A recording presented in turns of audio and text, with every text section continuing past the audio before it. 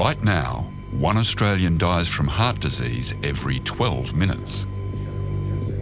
Cardiovascular disease is the single most common cause of death in Australia. It accounts for the death of close to 1/3 of Australians today, still.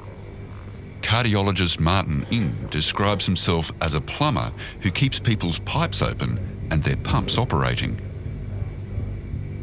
He inserts stents in blocked arteries to prevent heart attacks.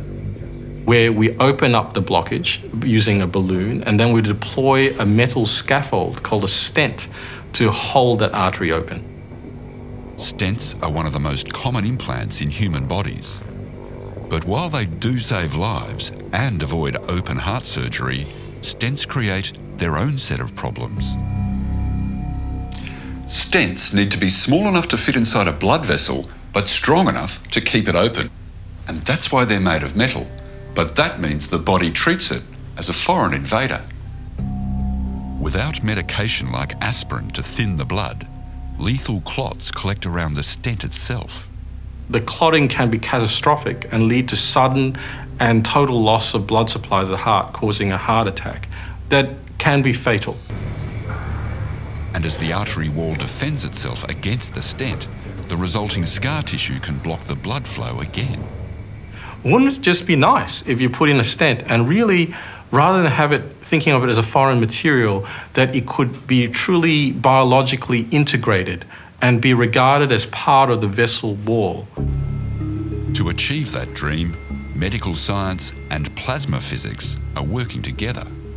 If you want to cloak a stent with biological molecules that trick the human body into accepting a piece of stainless steel as part of a blood vessel, then you need one of these, a plasma activation coating machine.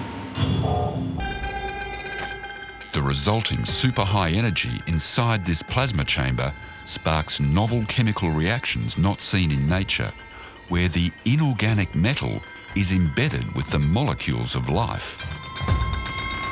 And we're trying to make materials that actually behave like the body, that send the sort of signals that the body needs to do that regeneration that occurs after implantation.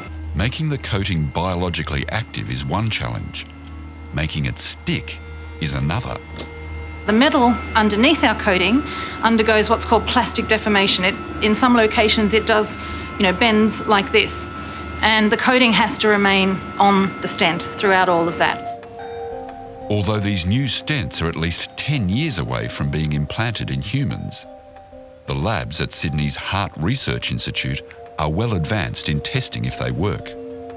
All we need is a blood donor. We're doing an experiment to compare an ordinary stent with a treated stent and see what effect it has on clotting of the blood. But this is no ordinary blood. It's mine. Nice work. The loops containing the old and new stents are filled with my blood. The aim is to see how they interact with flowing blood, just as they would in a real body.